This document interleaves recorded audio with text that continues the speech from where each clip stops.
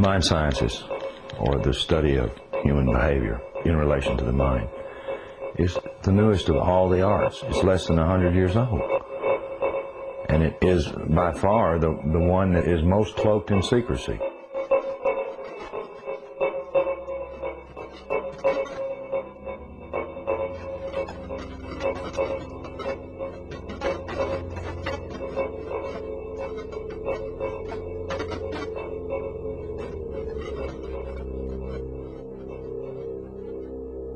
The origins of psychological warfare were in Nazi Germany, and in the Nazi ideology they had something that was called Weltanschauungskrieg, which means worldview warfare.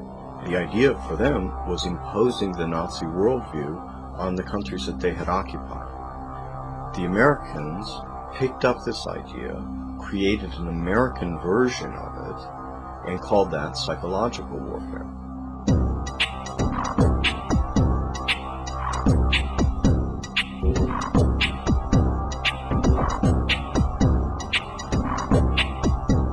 In trying to understand psychological warfare and in trying to understand the American approach to the post-war efforts to control people's minds, both as individuals and on a mass scale, there's a lot of illusions about how that was done. Were Nazis involved in that process? Yes, they were.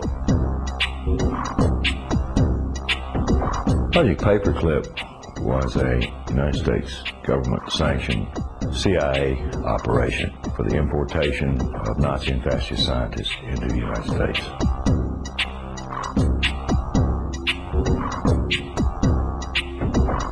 Their statement was simply this: if we don't bring these people into this country and contain them, then our enemies, the Soviet Union, will get them.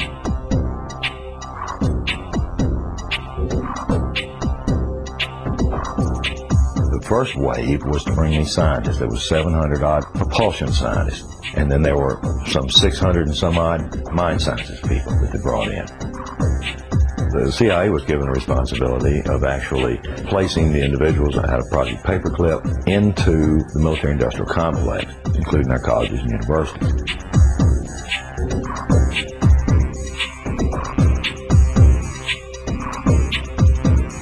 Mind control was a psychological warfare weapon that Adolf Hitler regarded as the answer for taking over the entire planet.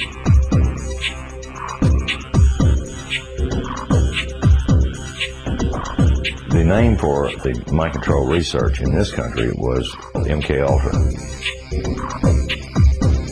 MK-Ultra was one program of a series of programs that came out of the CIA to experiment with different types of mind control, using drugs, using electroshock, using insulin shock, and other techniques.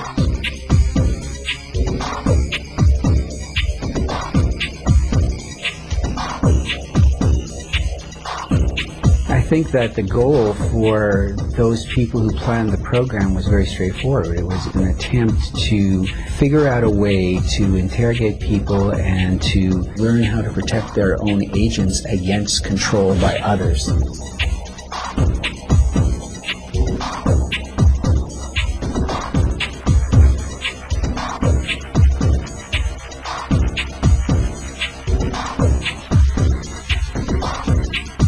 If you put someone in a position of being disabled by not feeding them or not allowing them to sleep or overwhelming them with sound, if you use massive shock treatment and you give people massive doses of drugs such as PCP or mescaline or amphetamines or LSD, and if you put them in periods of darkness where they can't predict from one minute to another what is going to happen next, so they're always dreading, there's no consistency to sort of what's going to happen, anybody can be put in a position of being open to brainwashing.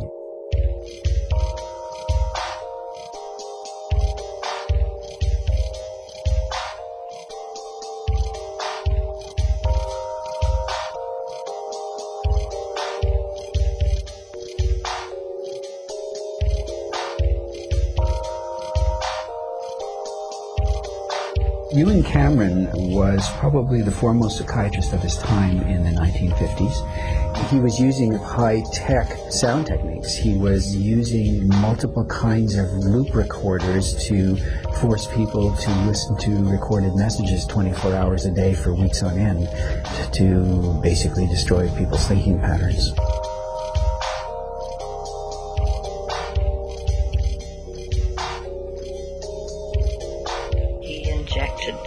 Lysergic acid into the vein, and he patted me on the shoulder and said, "Now there, lassie, we'll see you later." And I started to feel very frightened, and the fright became a terror. And I sort of began throwing myself from one side of the room to the other. I didn't know what to do to stop this feeling. It felt like my bones were melting, that I just didn't know who I was anymore.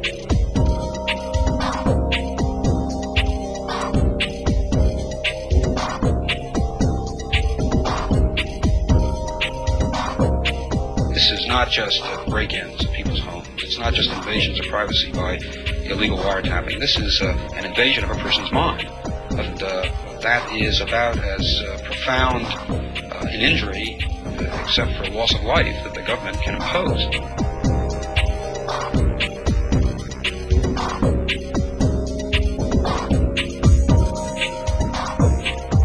This was a post-Nazi program, if you will.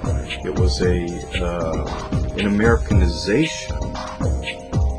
I've often made the statement, and I still make it flippantly. The Nazis didn't lose the war. They just had to move. Now it's 50 years later. Now they're much more clever, much more sophisticated. They have a lot more money to spend.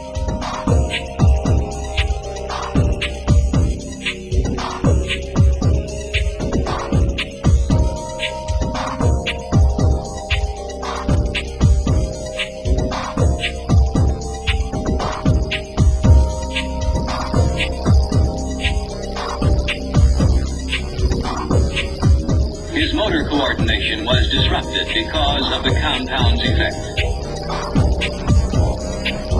Although his vision was not impaired, he found it difficult to focus his attention on the next objective. His physical actions were noticeably slower. He felt compelled to disobey his instructions. Did Sergeant Ditches give you any instructions about what you were supposed to do tomorrow? Tomorrow? What, is today Thursday? Today's Thursday. Today's Thursday. Wars are not won on the battlefield. They're won in the minds of the people.